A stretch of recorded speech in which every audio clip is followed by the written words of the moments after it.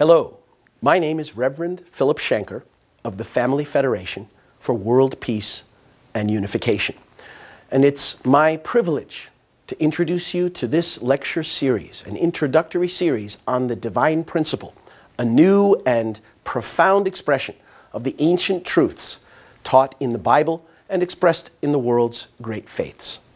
Let us begin. By way of introduction, let us first consider the purpose and value of human life.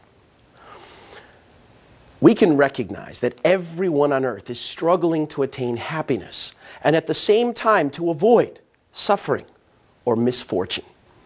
Well, let us ask, what is it that makes a human being happy? Immediately, our answer would be that people feel joy when their desires are fulfilled. But we had better recognize that desire has many expressions. We have desires within us that reflect our original nature to be and to do good. Now, when we express these desires, we find satisfaction, a sense of confidence and integrity, and we can look people straight in the eye and have confidence in ourselves. However, there are other desires within us that when we express those out of selfishness or a moment of need or greed, we may find a moment's satisfaction or relief from pressure, but ultimately the pang of conscience will overtake us.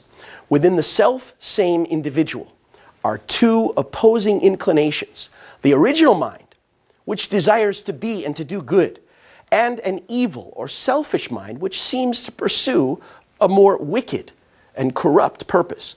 Now, these two natures are engaged in a fierce battle, striving to accomplish these two contradictory and conflicting purposes. Which one of us has not experienced the struggle within when we find ourselves knowing we should do something, but not having the will or the strength to do what we know is right? Or conversely, knowing that there's an action we should not take, but when no one is looking, we can't overcome the desire, the temptation to do it. Now, any being possessing such a contradiction within itself will struggle with its own self-identity and is ultimately doomed to perish. Christianity sees this state of destruction as the result of the human fall. Let's consider how the impact of that decline or that descent of humanity has impacted our understanding of the world. Considered from the viewpoint of the intellect, the human fall represents humanity's descent into ignorance. We can say that people are composed of two aspects, internal and external, or mind and body. Likewise, the intellect consists of two aspects, an internal and an external aspect. In the same way, there are two types of ignorance, internal and external. Now, internal ignorance refers to our ignorance about the fundamental questions of life. Who am I? Where did I come from? Why am I here? Where am I going? Is there life after death? What is good? What is evil? How should I relate with the larger world? And what is my place or purpose in the universe? From time immemorial, human beings have sought the answer to these questions. External ignorance refers to our ignorance of our environment, the nature of matter, how our physical body, human body, works. These comprise together these two aspects of ignorance. Now, through religion, humanity has followed the path of searching for internal truth. Anthropologically, from the time human life arose on the face of the earth, we find that human beings were compelled to be awed by the power of nature, to recognize in those powers something greater, to seek to worship or relate or appease those powers. Naturally arose the desire to take care of the souls of their departed loved ones. And so funerals, unlike the animals before them, we began these kinds of rituals and practices. So through religion, humanity has followed the path of searching for internal truth. At the same time, through science, humanity has pursued the external truths. In this way, we've sought to understand how our physical body works, the nature of matter, and how the universe operates, the laws and principles, and to improve the conditions of life for all people. Now, these two endeavors, pursuing different realms of the human experience, have seemed at times in the course of their development to take positions that were contradictory or even irreconcilable, such as the biblical understanding of 6 days of creation versus science's awareness that life evolved over a long period of time. But these are not necessarily contradictory. And in fact, for humankind to completely overcome the two aspects of ignorance and fully realize the goodness which our original mind desires, at some point in history, there must emerge a new truth which can reconcile religion and science and resolve their problems in an integrated understanding.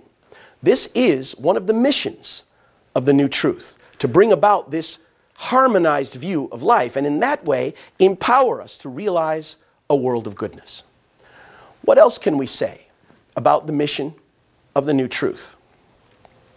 Well, first of all, this truth should be able to lift humanity through a broad and unified vision into a new age, a new world.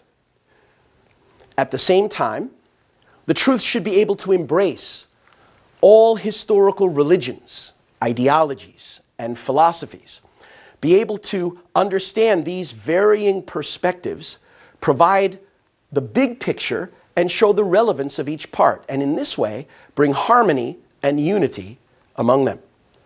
Also, this new truth should be able to empower human beings to overcome the contradiction within our nature and guide fallen people to return to our original state and regain our original nature and value.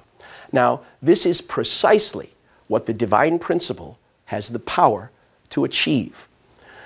This teaching is not the result of philosophical inquiry or academic library research. It is revealed understanding. It came as a revelation. It is presented in a format relevant to people of today and approaches the problems of life in much the same way that any modern person would approach a problem. For example, when we are sick, we go to a doctor. Why we go to a medical professional to solve the problem is because he or she has been trained in this area.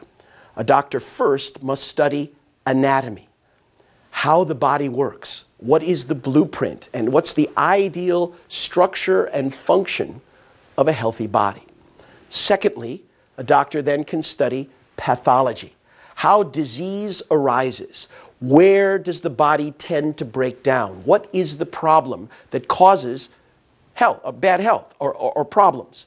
And then thirdly, a doctor can study therapy, how to cure these problems and restore the original state of health that the body was designed to be in.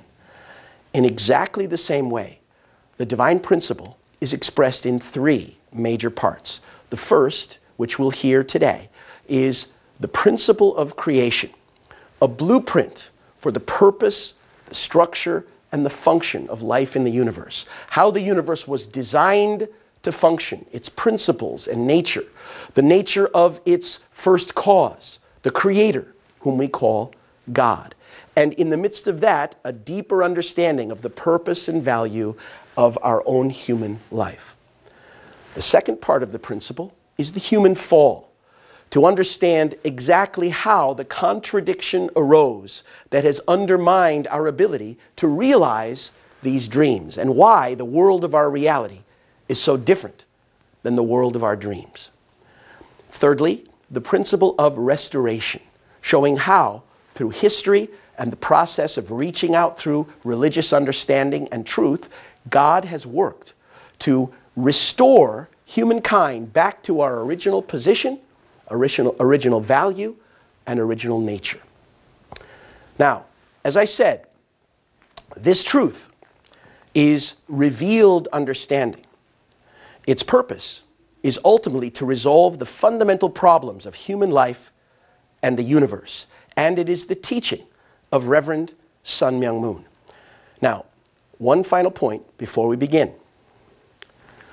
Whenever new truth has been revealed throughout human history, we find that human beings tend to resist or even reject this new understanding because we want to somehow cling to our traditional ways and the comfortable truths that we've known. Consider this example. In the earliest understandings of human beings, we related to the powers of nature by trying to appease them through offerings and through sacrifices.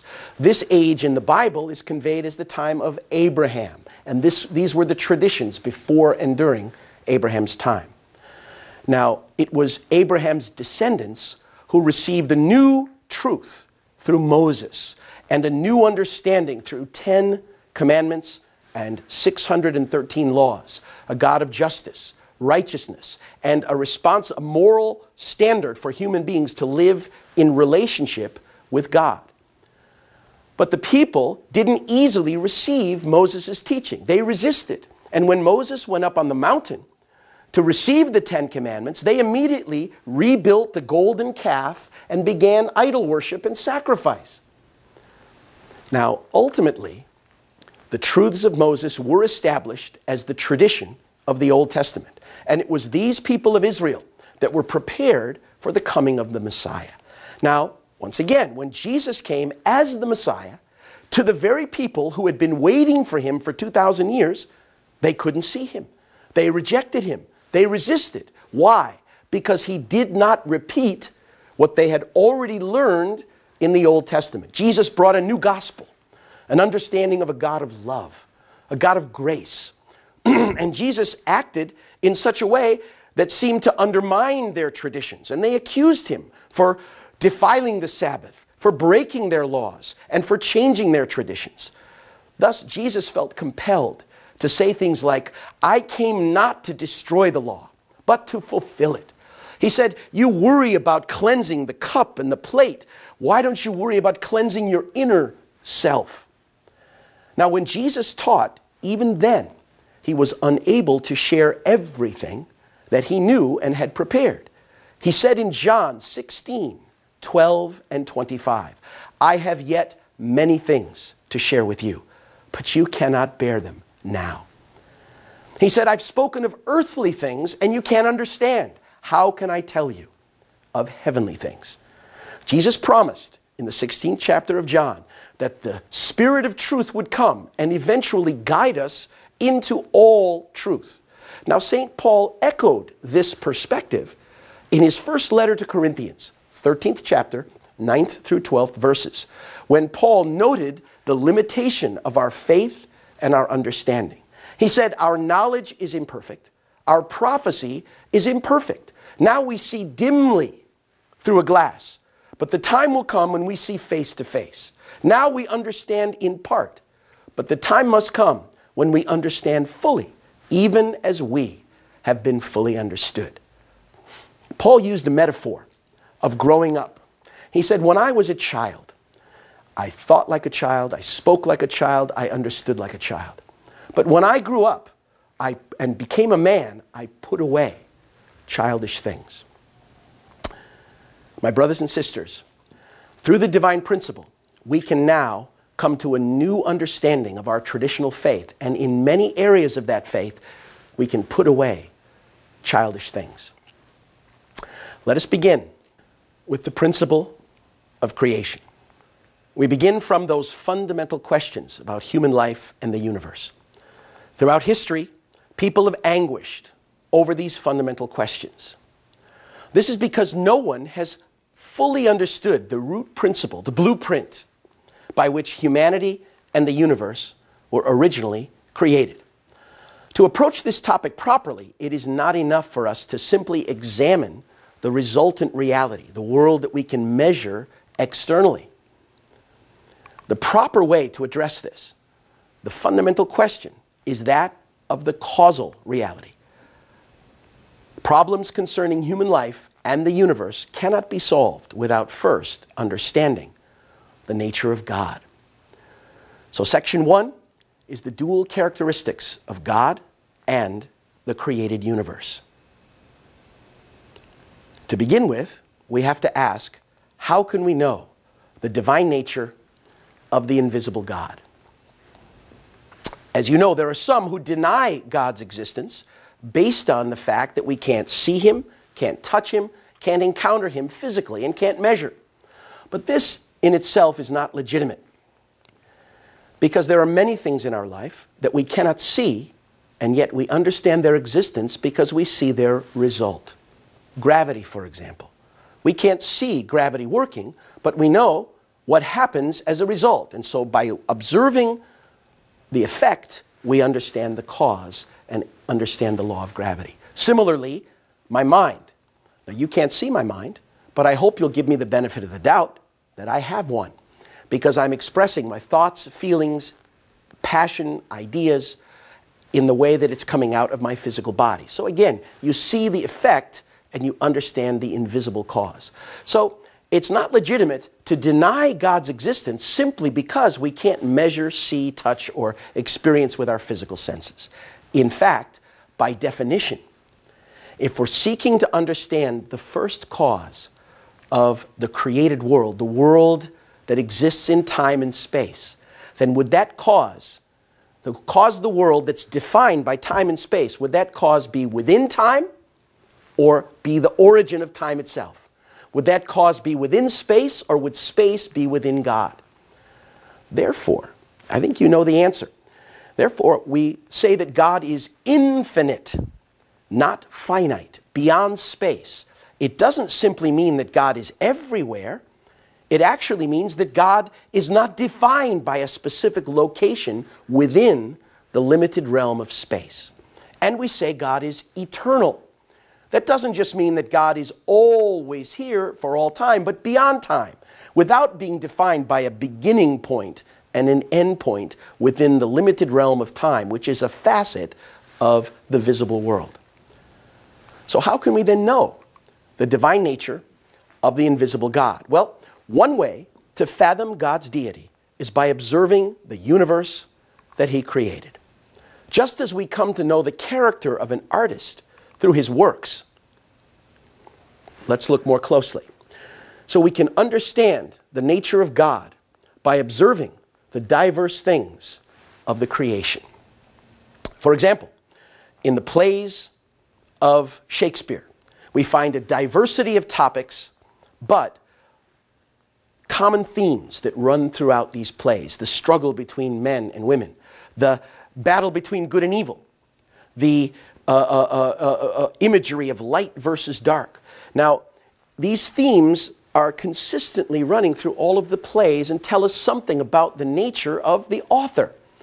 Then if we find recurrent themes that are expressed in every single form of life, from simple to complex, will it not tell us something about the author of life? Likewise, look at the paintings by Van Gogh. You look at 10 paintings, you could recognize the characteristic style of the artist, even though the subject matter is different, because the style reflects the artist's passion, emotion, and inner nature. So just as we can understand Van Gogh by his paintings, or Shakespeare by his writings, we can understand something about the creator, the cause, by looking at the world he created, the visible effect. Therefore, St. Paul wrote in Romans 1:20, ever since the creation of the world, his invisible nature, namely his eternal power, his deity, his godlike nature, has been clearly perceived in the things that have been made. So let's look first then at the common elements in the natural world. We'll begin by pointing out these elements that are found universally in all things. Every entity, first of all, possesses the dual characteristics of yang and yin, or as we would say in the West, positivity and negativity. More fundamentally, however, every entity also possesses another set of dual characteristics, that of outer form and inner quality. Now, the visible outer form resembles the invisible inner quality. The inner quality is called internal nature, while the shape or structure is called our external form. Now, when we say that the inner and outer aspect is more fundamental, let's look at human beings. Before you are a man or a woman, you are more fundamentally human. And our human personality differentiates us from animals, plants, or any other living thing. Human personality arises from the inner nature, our thoughts, feelings, character, conscience, and how we express that in our visible form. So masculinity and femininity are attributes or expressions of human personality. And of course, every man, every woman has elements of both. A man is not all masculine, a woman is not all feminine. These are two essences that are harmonized within each person. Now, since internal nature and external form refer to corresponding inner and outer aspects of the same entity, then the external form could also be understood as a second internal nature, a visible expression of the internal nature. For this reason, we can tell a lot about a person by reading their face or their body language and how they sit or express themselves, or even being able to evaluate things in their hand or the lumps on their head or how their body expresses itself, because the body expresses the inner nature of the mind. So the internal nature and external form together constitute dual characteristics. Now let's look at every form of life in the universe in general. Let's look more closely at this. When we go to the most simple forms of life, particles, here on your left. Particles exist as either positive, negative, or neutral because they have both elements within them. They make an electronic magnetic relationship to form the basis of atoms. Atoms then form an electrochemical relationship by sharing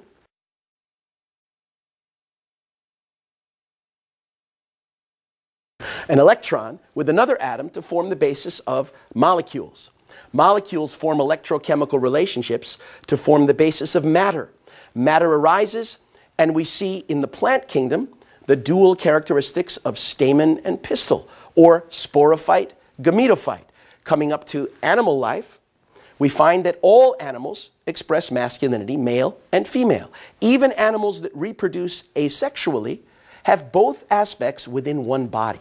Even cells, which reproduce by splitting, dividing through mitosis. That process is initiated by the give and take relationship of positive and negative elements within the nucleus. And then we come, of course, to human beings who have masculine and feminine as the foundation of our existence and reproduction and life. So we can see in every form of life, from simple to complex, this expression of the dual characteristics of masculinity and femininity, or positivity and negativity, two equally valuable yet complementary aspects that allow for the existence and life of each being. Now, when we consider, again, from the other set of dual characteristics, character and form, when we look at energy in its most fundamental level, Einstein, in his theory of relativity, showed us that energy cannot be created or destroyed. It has always been here, but it can change its state, and energy is the basis of matter. However, energy doesn't act at random, out of chaos, but the development of life is the process of energy becoming more ordered, more directed, more organized and developed.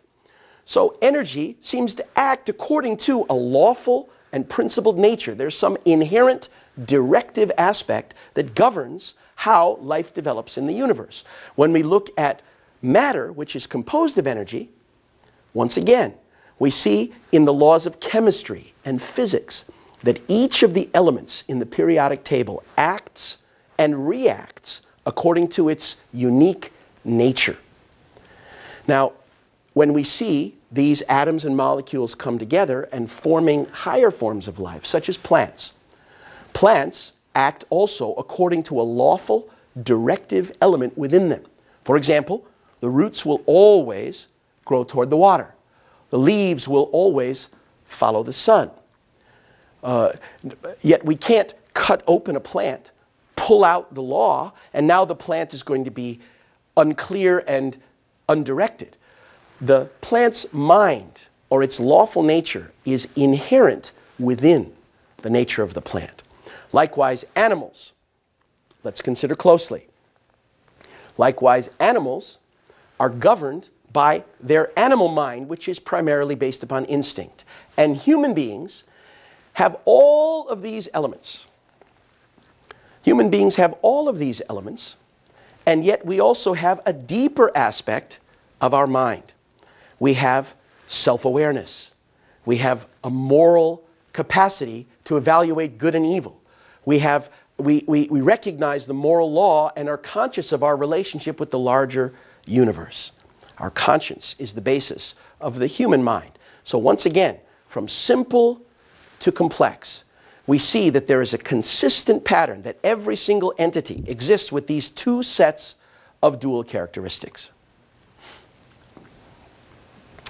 Now let's consider the relationship between God's internal nature and external form and God's original masculinity and femininity. God's original internal nature and original external form each contain the expressions or attributes of original masculinity and original femininity. Similarly, when we look at human beings, we could understand that within our mind there are masculine and feminine natures, such as initiating and dominating and guiding versus nurturing and listening and reflecting, etc. Also, in our physical selves, there are masculine and feminine attributes. Within God, therefore, original yang and original yin, original masculinity and femininity are attributes of his original nature and his original external form. Now, within the first cause, God's original internal nature must contain the essences of all the law, principle, plant, inner natures of everything in the universe. And God's original external form must contain the essence of all the matter in the universe, which is itself energy. Likewise, within the Creator, there must be the essence of all the masculine natures in the universe, as well as all the feminine natures in the universe. Now, the masculinity and femininity within the Creator is not some strange or foreign concept, but actually, in the Bible, in Genesis 1:27, it is stated clearly, God created man in his own image. In the image of God, he created him, male and female. He created them. So, man is not just males, but man is male and female in the image of God. Well, let's stay here. So, to summarize, we can say that God is the subject and the harmonious union of these natures of inner and outer, inner nature and external form. Likewise, God is the harmonious union of masculinity and femininity, which are manifestations or attributes of the qualities of his character and form, respectively. Now, God stands as the subject partner toward the universe, having the qualities of internal nature and masculinity or subjectivity in relationship with the universe, which responds to God and has the more external aspect or is feminine in response to God. This is the only reason we can justify calling God He or calling God our Father. Because while containing both masculine and feminine natures, the position that God takes is the initiating, subject, and internal position, or the masculine position in relationship to the universe. Now, the relationship between God and the universe can be summarized, therefore, thusly. God is the invisible subject partner, and the universe as a whole is an object to God, an object partner. According to the principle of creation, God's dual characteristics manifest themselves in the universe either symbolically or in image as individual embodiments of truth, which constitute the universe. In other words, God expresses himself in his image and likeness, human beings, or symbolically in the rest of the natural world. Let me explain.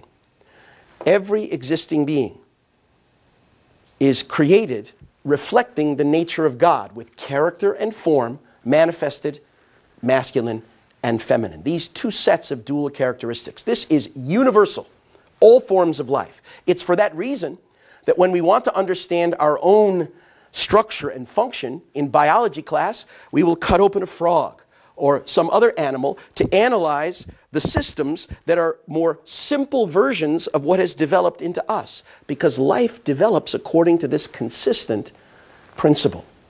Now, when we say human beings are an image and the rest of the natural world are symbolic in nature, please consider this. When a hyena laughs, he hasn't just heard a joke. You've heard of a laughing hyena, but he's not laughing at something that's funny, nor does he understand something being funny. Or more specific, but only symbolizes that element that we can relate to. Another good example would be if you would see a graceful swan gliding through the water, extending its neck like a ballet dancer, next to an ugly duckling, wah, wah, wah, wah, wah, wah, going back and forth. Now, externally, one looks graceful and with repose and calm and beauty, while the other has a different external expression. But in fact, inside them, they are governed by the same instinctive desire 24 hours a day to find food. The swan is not actually being graceful, thinking gracefully, etc., but symbolizes that fact. In another sense, when we look at the winter sky, in winter when the trees are barren, when the sky has become gray, when the cold winds blow, there's a feeling of desolation and loneliness and reflection and depth that's evoked within ourselves as human beings. But the trees aren't lonely. The sky isn't sad. The natural world is only symbolically reflecting these qualities. But you and I as human beings, we feel them. We understand them. We can connect to them. That's why our relationship with the divine nature of our Creator is one where we can pray. We can reflect on these things. We can respond and relate to the nature of God. Let's say one final word about God's nature. What can we say about His inner nature? Well, the Bible tells us that God is a righteous God, a loving God, a long-suffering God, a patient God, etc., etc. But by looking at the textbook of the universe, we can also understand the nature of the Creator by the world that He has made. What is it that allowed chaos to become cosmos? The foundation for this cosmos is that everything has order. There's order. Why is there order? Because everything follows law. And behind these laws are purpose, value, and productivity. So there's principle behind these laws. Order, law, and principle is the foundation for the cosmos. As life arises, we see higher qualities of beauty, truth, and goodness. When we come to the animal world, we see love. But not just the instinctual love that we find in animals. When we come to the human form of life, we find the spiritual capacity to be bonded even after our loved ones have long passed away. The spiritual capacity of heart and love. And when we consider the laws of the universe, they aren't voted on periodically. They are eternal, unchanging, and absolute.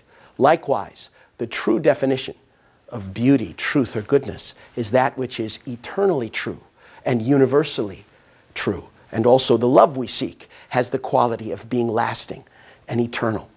So when we look at the universe, we can recognize the expression of the nature of its Creator, a God of order, law, and principle, beauty, truth, and goodness, love and heart, and a God who is eternal, unchanging, unique, and absolute.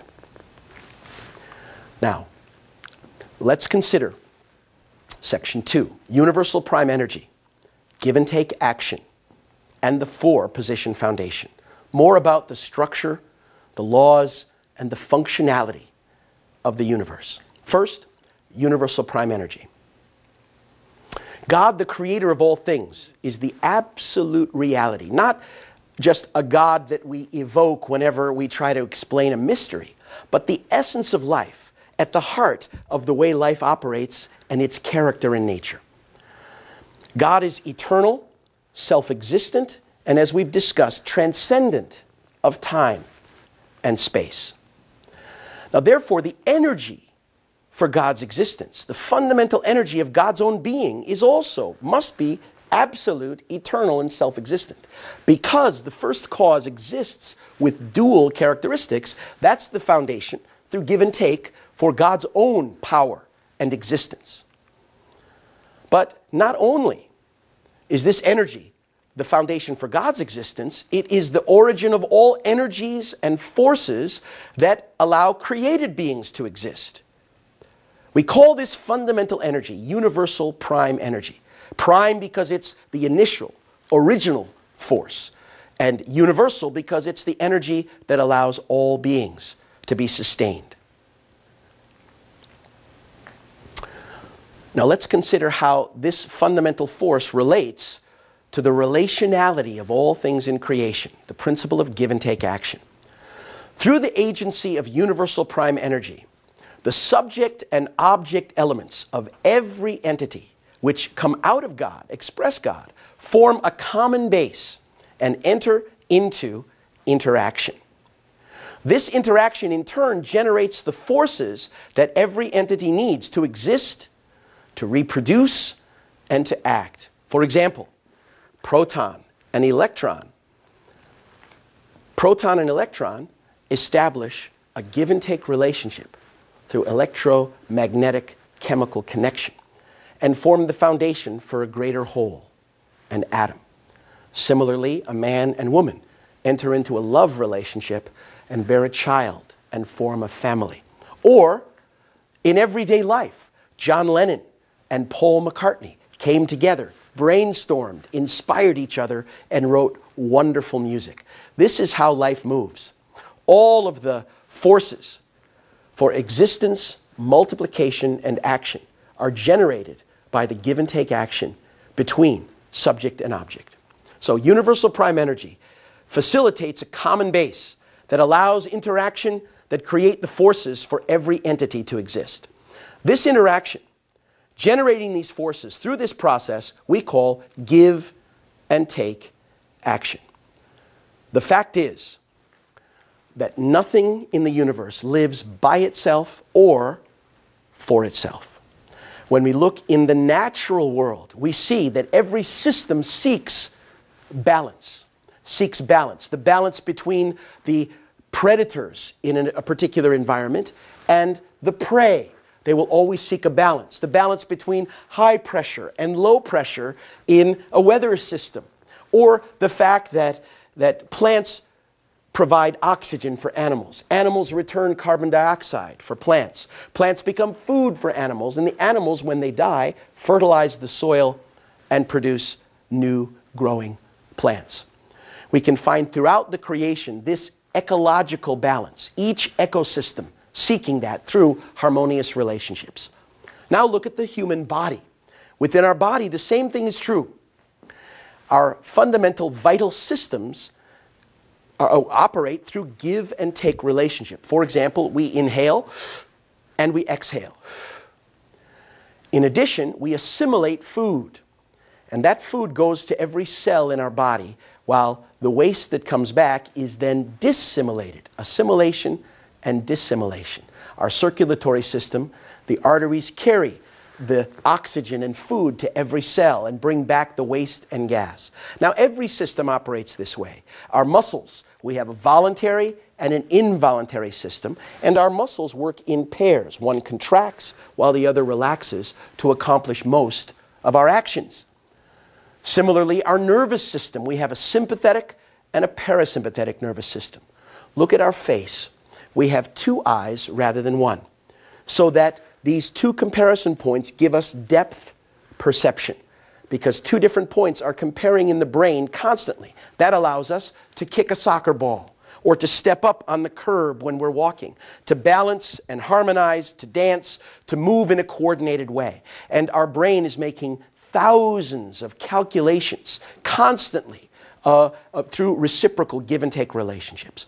We have two ears, rather than one, so that we can tell not only the distance of a sound, but its direction, as the brain immediately compares how the two different eardrums receive the decibels. And there are example after example after example in the human body. But let's look at human society, and we can again see the principle of give and take action, that nothing lives by itself.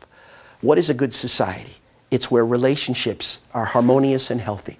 Husband and wife, parent and child, brother and sister, friend and friend, teacher and student, government or leadership and people, employer, employee, etc. A harmonious society is one where there's good reciprocal relationships that begin with giving. It's not take and give or take and take, but give and take. And this principle is also enshrined in the Scriptures. The Bible says that wherever two or more are gathered in His name, He will be in their midst.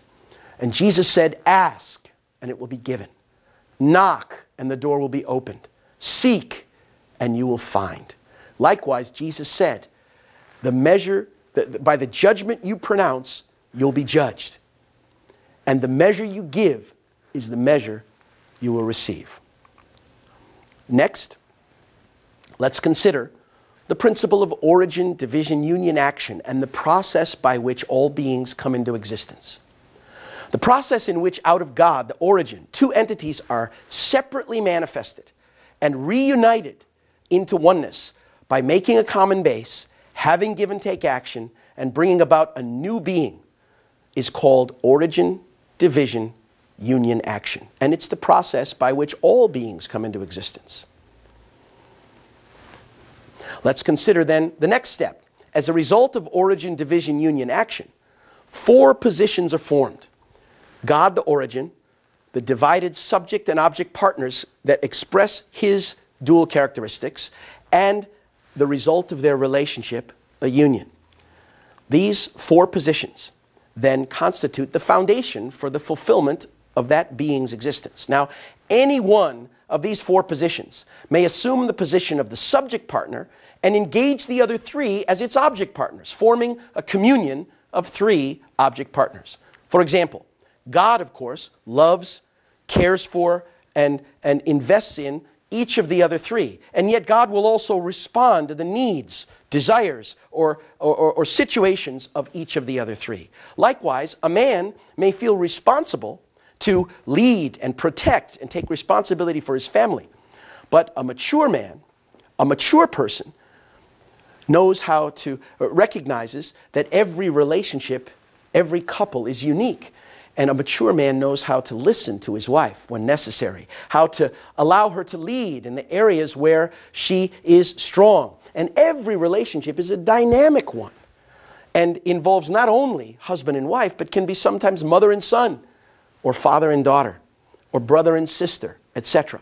And finally, a child, of course, is an object toward its father, mother, and ultimately the Creator. But also, when that child is in need or has a desire or expresses itself, parents will respond, as will God through them.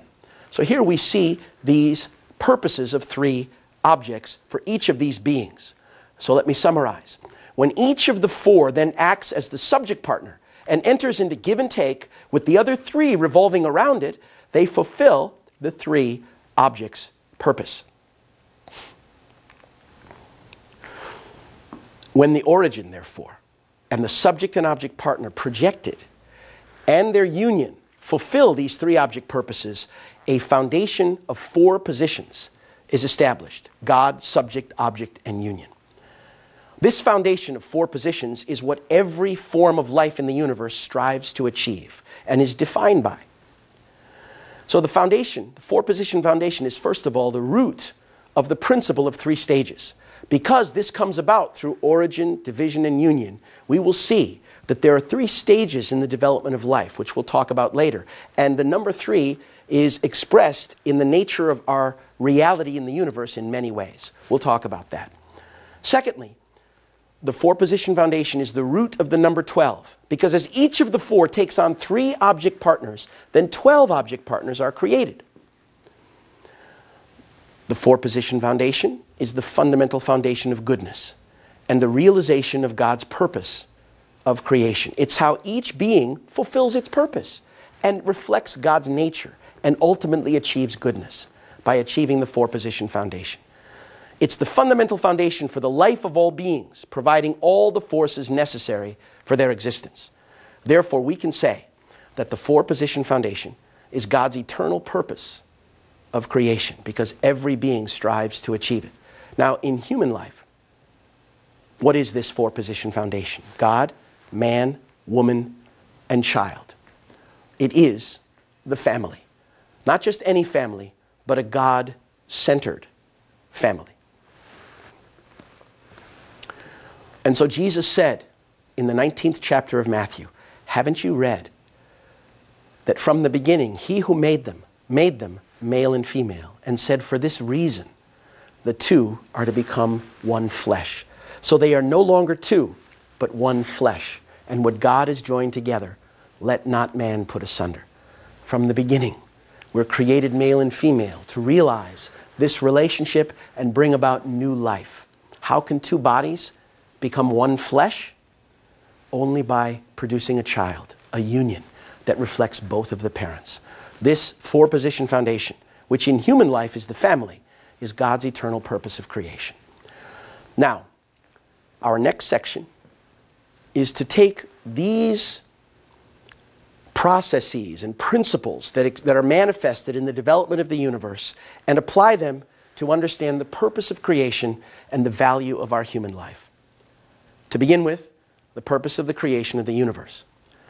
Now, after God completed each day of creation, he saw that it was good to behold. On each of the days of creation, he said it is good to behold, indicating that God derived joy out of the work of his creation and the reflection of himself.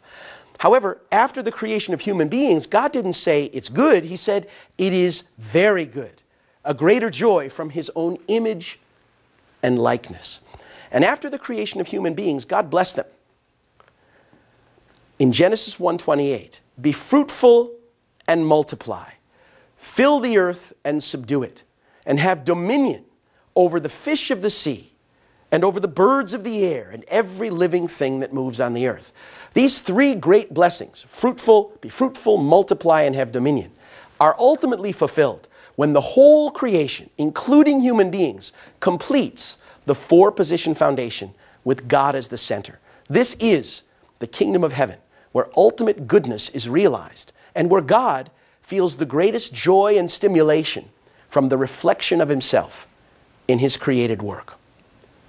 God wanted his creations to be object partners, embodying his goodness, reflecting that goodness, that God might take delight in them. Therefore, the ultimate purpose of the universe, with human beings at its center, is to return joy to God.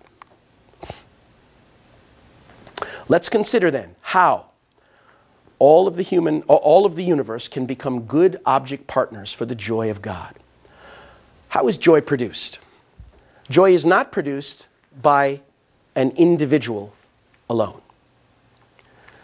If I would ask you, what is your favorite pastime? Some of you would say reading a book, others would say listening to music, talking to my friends, IMing on the computer, chatting through the cell phone, going to the movies, playing a sport.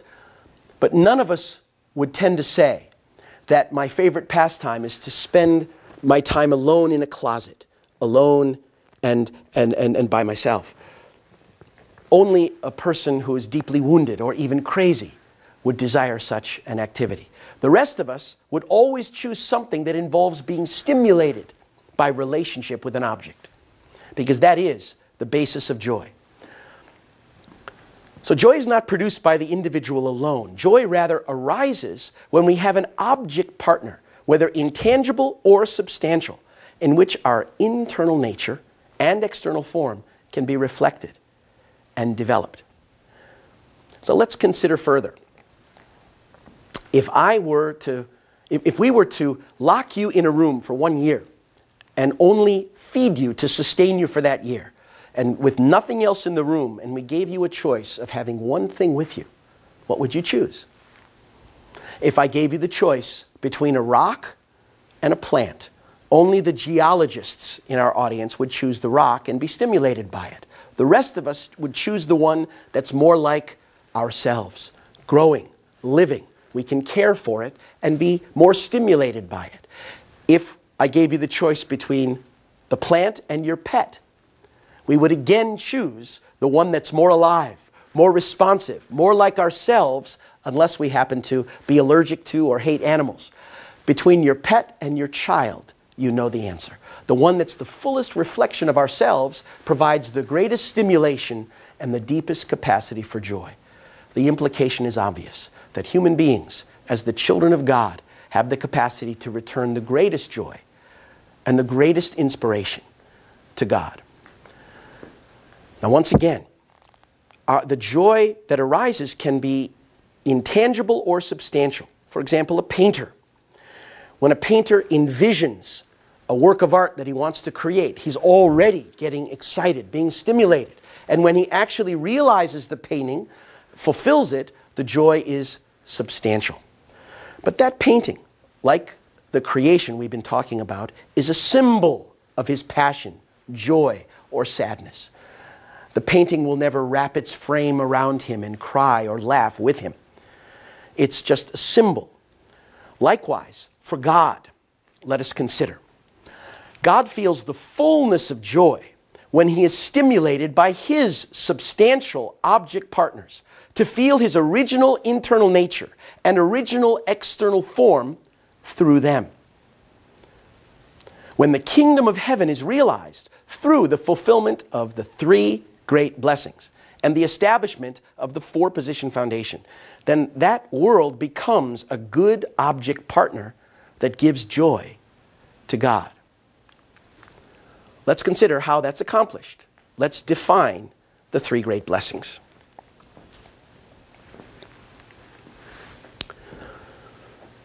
The first blessing, to be fruitful, the key to it is the perfection of our individual character.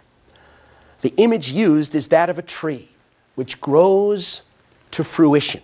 And the bearing of fruit represents the tree's reaching of maturity and fulfillment of its purpose.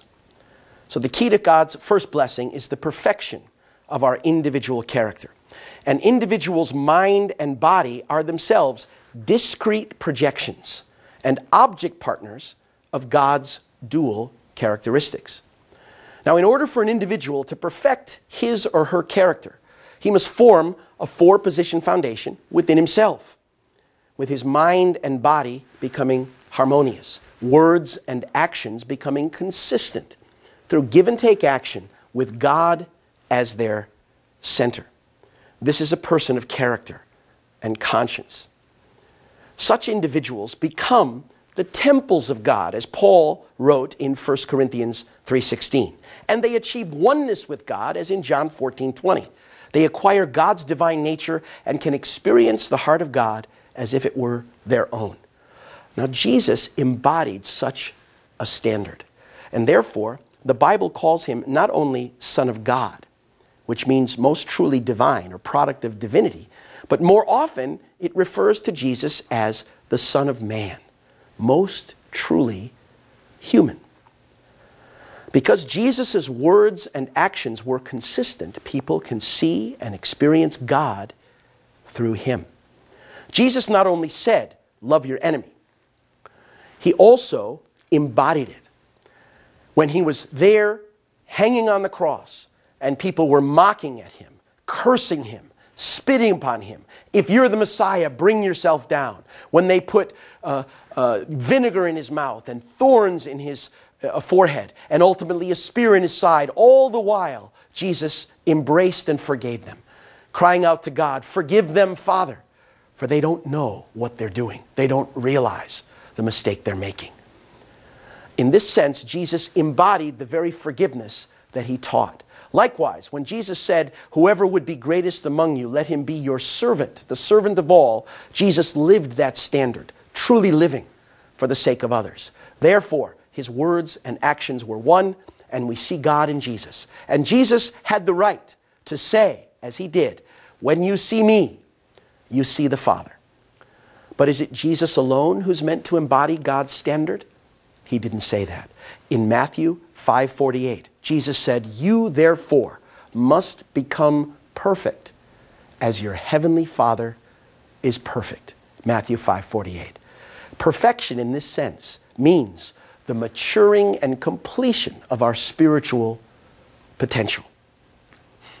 Such a person is a person of character, conscience, integrity, and maturity. Let's consider the second blessing, to multiply. On the foundation of individual maturity of our first ancestors, God's second blessing was to be fulfilled by Adam and Eve after they had achieved individual perfection. Each, as a man or woman, would manifest a complementary aspect of God's dual characteristics. And so, as they entered into a relationship, formed a common base, and brought about new life, formed the true family. In order to construct the four-position foundation in their family, Adam and Eve should have joined in loving oneness as husband and wife, raised children. This would have been the fulfillment of the second blessing. Now, how about God's joy? God's joy, which would be initially realized when one individual became mature and could be an object to him, would now be expanded as husband and wife came together, expanding horizontally the capacity of their love. And then by birthing and raising children, they would experience parents' love, children's love, siblings' love, and all the dimensions of heart that are expressed in family relationships, thus expanding the capacity of this family to be an object of joy to God. And as this family became the basis for relationships in society between teacher and student, friend and friend, then the joy of God would expand with the expansion of these relationships. Now, this family or community itself then would become a good object partner giving joy to God. And such a God-centered family would become the basis of a good society, a strong nation, and a peaceful world. Now, God's third blessing then means the perfection of a human being's dominion over the natural world. Once again, we can see this four-position foundation realized. Now, to fulfill this blessing, the four-position foundation of dominion must be established centered on God. In other words, human beings at the level of God's image and the natural world as symbols of God must share love and beauty to become completely one. Ideal human beings then would receive stimulation from nature and feel immense joy. God could then delight in the universe through his children. How would human beings manifest this dominion, capacity for dominion? First, it's in our capacity for artistic creativity through art, music, or another form of expression, dance, etc.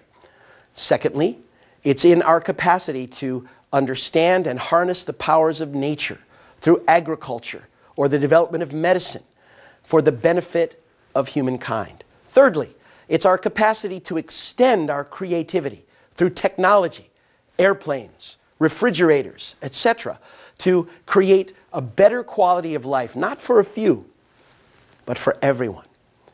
Then it's also in our capacity to have a loving relationship with the natural world, animals, and our environment. It's in our stewardship and care for that environment, our capacity to own, take responsibility. All of these things are within our original nature to fulfill that third blessing. So, God's purpose of creation. Let's take a closer look at this purpose. Each of these three blessings represents the fulfillment of a four-position foundation. Had God's purpose of creation been realized in this way, an ideal world without even a trace of sin would have been established on the earth. We call this world the kingdom of heaven on earth. And Jesus taught us then to pray, "Thy kingdom come, thy will be done on earth as it is in heaven." Now, when life on earth comes to a close, people are to enter the spirit world and naturally enjoy eternal life in the kingdom of heaven there. For what is bound on earth will be bound in heaven. What is loosed on earth will be loosed in heaven. This concludes part 1 of the principle of creation. In our next session, we'll finish this section to gain a deeper understanding of the structure and function of the universe, the position of human beings in it, and the nature and will of our Creator. Thank you very much.